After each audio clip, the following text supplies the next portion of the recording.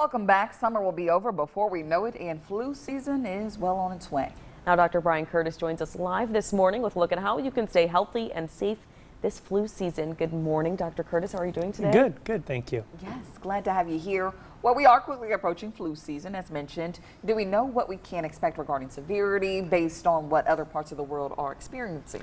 Sure, the best way to do that is to kind of look at the southern hemisphere because they're coming out of their winter and coming into their summer. And so particularly looking at Australia. And so Australia actually had a really bad flu season. It started early and ran very long. And so it kind of gives us a little bit of an insight to what we could see here in the northern hemisphere. And the other thing that we saw within that is that kids, particularly under 5, actually had a really bad flu season. And if you think about it, we have not had a bad flu season in about 2-3 years. And so these kids under 5 really have not seen the flu virus.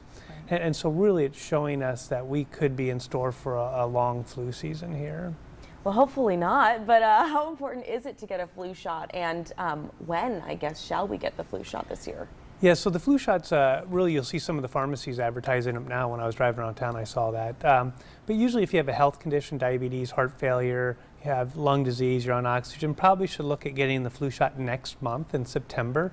The rest of the people should probably get it in October going forward, and so that's usually the recommendations for that. All right, very good. So should people space their flu shot out from other vaccinations like a COVID or shingles shot, for example? Yeah, you know, when the COVID vaccine first came out, we did separate the flu shot from the COVID vaccine. And a lot of that was because the COVID vaccine was new and we weren't quite sure how it was. But right now what we say is that you can get both of them together. So really there's no spacing required.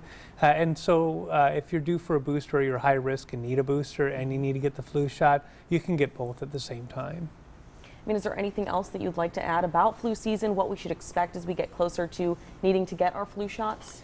Yeah, really the biggest thing is going to be the flu shots. And so Australia had the worst flu season in 5 years. And so that actually takes you 2 or 3 years even before we had the pandemic.